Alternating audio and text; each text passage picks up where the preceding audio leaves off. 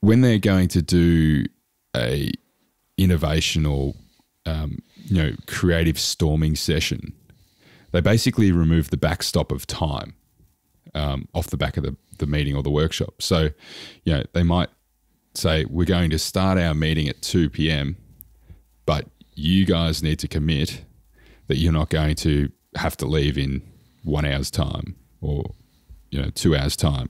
We're here until we've generated what we need to generate today. We're providing the space. And that's a pretty interesting concept.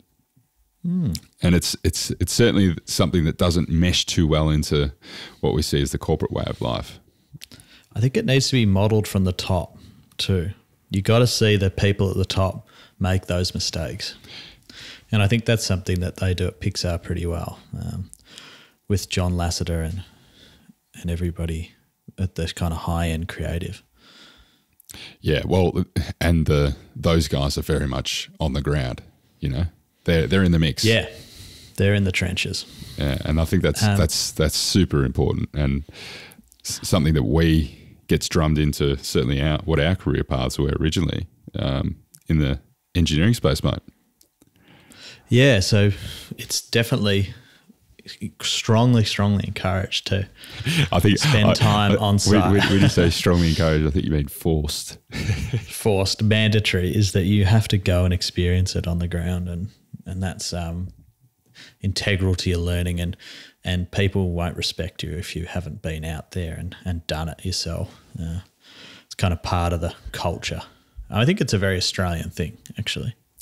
But I suspect that's the case everywhere too.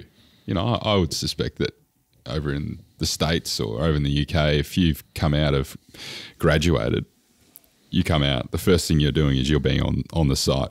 I think some of my colleagues from Ireland, at least, they started out as, there's this idea of like starting out as surveying. They do a lot of surveying. Initially. Yeah, that happens in England too. Yeah. But I think that tall poppy syndrome's an Australian saying, and people,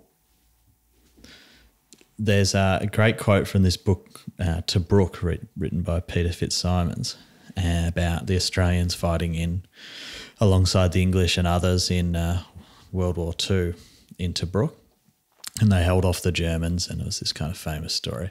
Now, there's probably a lot of propaganda in this book, I felt, reading it, but it was a really good, interesting read. And don't let that get in the way of a good story, though, mate. That's right. So there's a story in it that I seem to have stuck with me, where there's a bunch of Aussies digging trenches in the hot Egyptian sun, and they're all there with their shirts off, with shovels, just middle of the day, sun beating down, and this bunch of English soldiers walks up, including this captain, and he's pristinely dressed, with all the bells and whistles, ironed everything, fully decked out. I actually thought there was like a brigade of captains, there's like a few of them. Well, I think there was this one particular one who came up and said, you Australians, they just kept digging as these English people walked past. And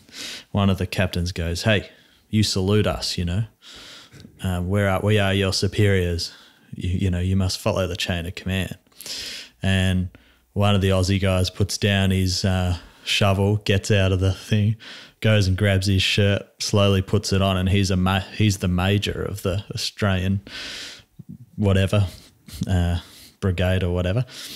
And he says, you know what? You salute me because I outrank you, Well, I didn't think you'd say that. I think you just put his shirt on and say, how about you salute me?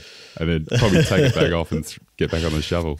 Well, that's what the story is that then he said, piss off, and then he took his shirt off and kept digging. And that's kind of the story that is part of the Australian culture, that we like to think that kind of thing happens and everyone's in there together. Yeah.